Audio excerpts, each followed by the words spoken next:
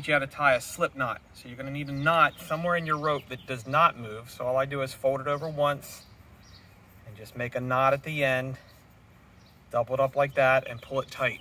That knot will not come undone.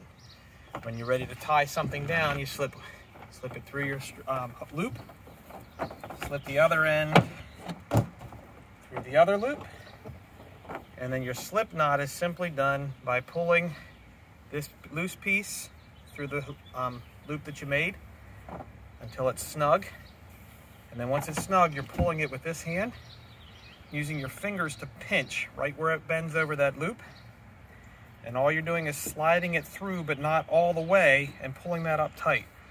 That strap is tight, it's not going to go anywhere, and when you're ready to take it apart, you just pull on that and the whole thing comes undone.